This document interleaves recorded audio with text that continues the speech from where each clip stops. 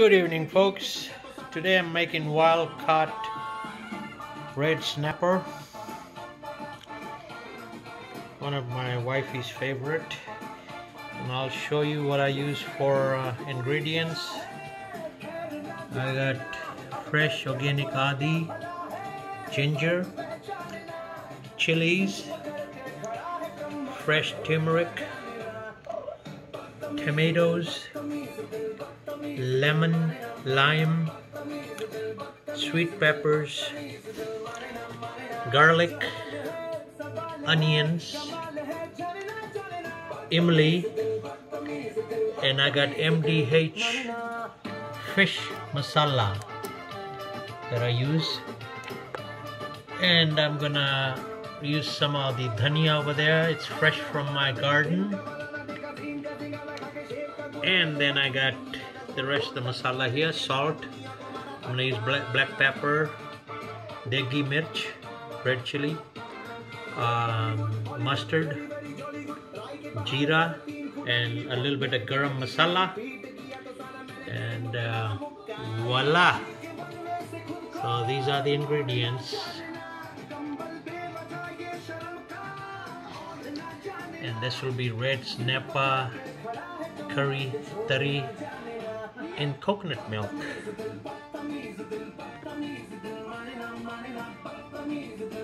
And last but least, I'm going to use this coconut milk here, organic.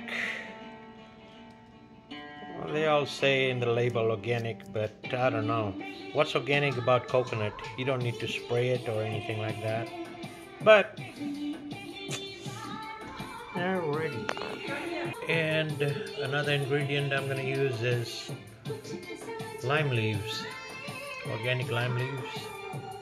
Okay, folks, got my oil hot here, and I'm going to add onions.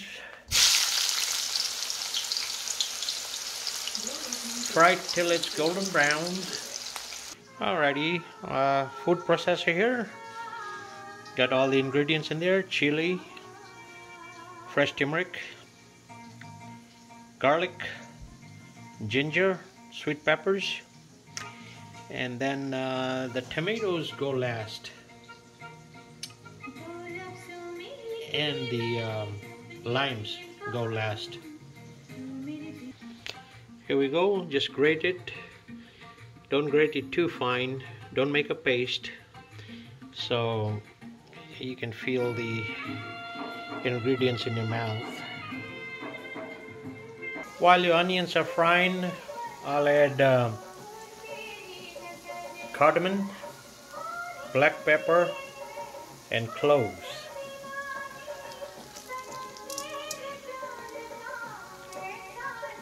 Okay, my ingredients are frying in there.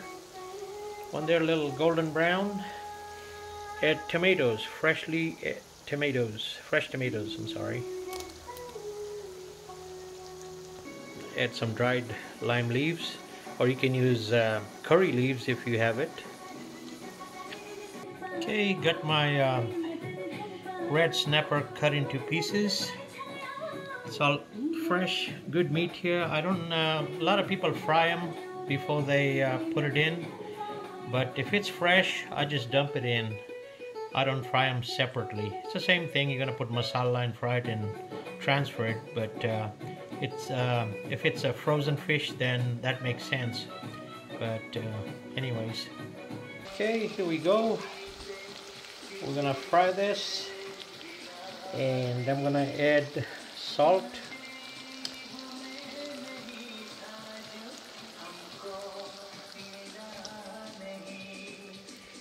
some black pepper,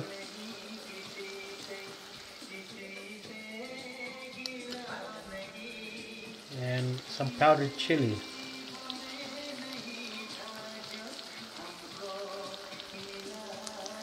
Mix it together, fry it. This is some dhania powder with the garam masala too. You can add all the masala according to your taste. You want it really spicy, double it up. It ain't gonna hurt. After you fry it, for 5 minutes. Add tamarind juice. It's an option.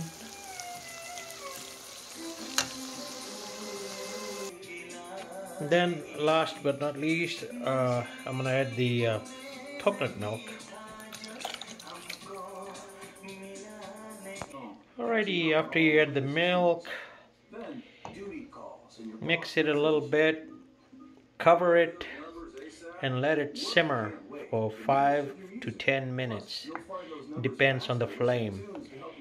And you can see how the fish is cooking here. It's not breaking loose, still intact. And voila, add cilantro before you serve. And that's it, folks. Hope you like my recipe. Thank you.